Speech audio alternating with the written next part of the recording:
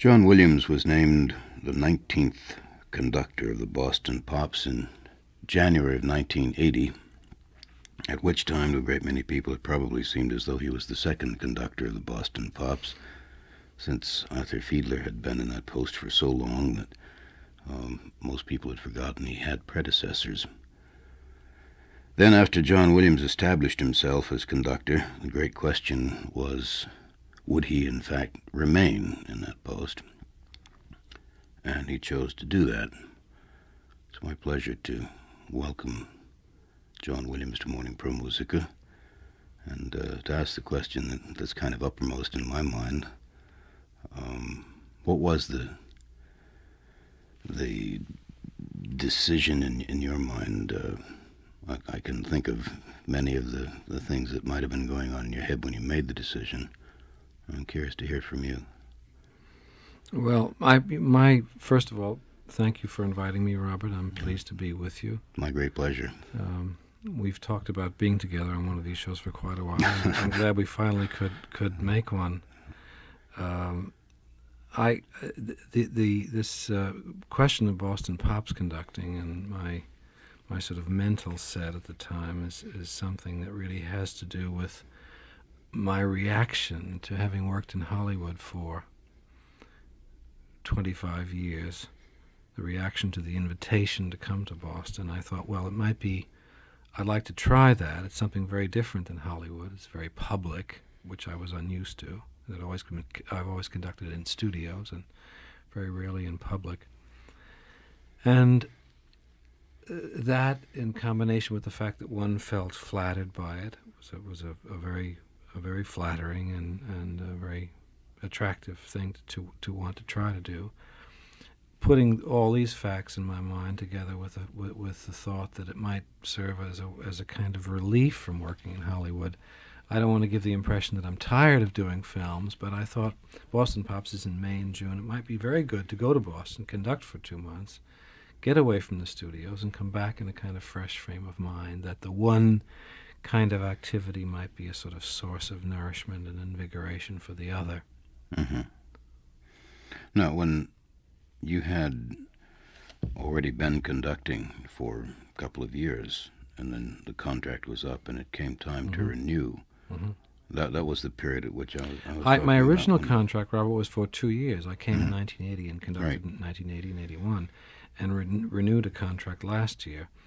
And because I felt that, first of all, I was enjoying a lot of it, and I also felt that I needed to do it longer. I mean, I didn't want to just conduct for 2 or 3 years, that wasn't really enough in many respects, in a musical respect, from a sort of institutional point of view, and even from the point of view of this relationship to my Hollywood work that I mentioned earlier.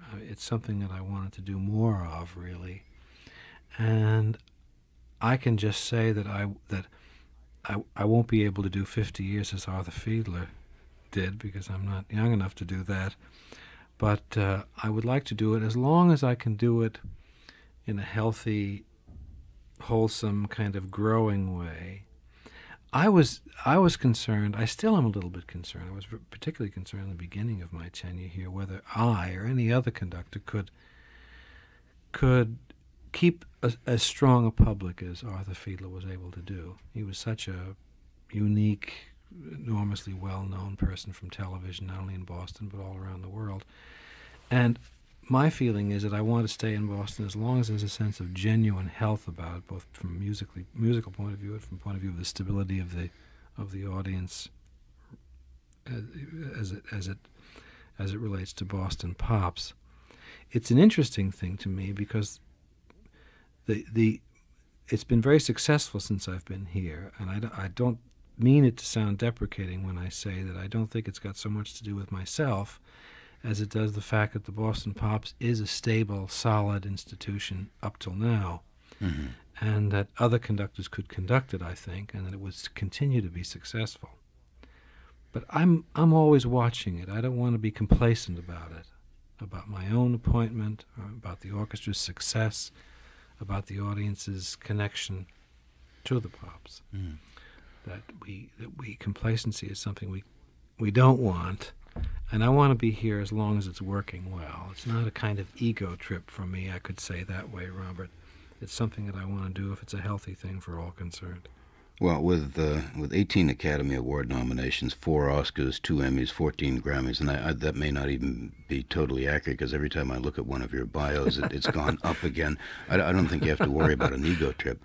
You said that others could conduct. Well, in fact, of course, others do conduct on a regular basis.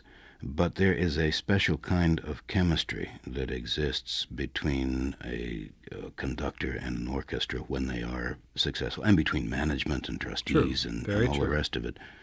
And you somehow seem to have captured that, and that's no small feat. You are filling some very big shoes. Indeed. And you come in and gain the respect of the orchestra, of the management, of the public. And of the audience. That's that is it's a wonderful thing. I do feel proud about it, but I think it's also in a kind of a way a kind of miracle in a sense. You know, I always think of in film world, for example, when something really works like that, it's the result of planning, but we can't really plan these things. It's the chemistry of the kind of situation that you've described is a more subtle thing than one can plan. And I'm watching it, Robert, and liking doing a lot of it, and I want it to be successful for myself personally, but I want to feel that the orchestra is healthy and that the whole situation is good and solid. Thus far, I think it has been, and I'm very pleased, and I do take some pride in that fact.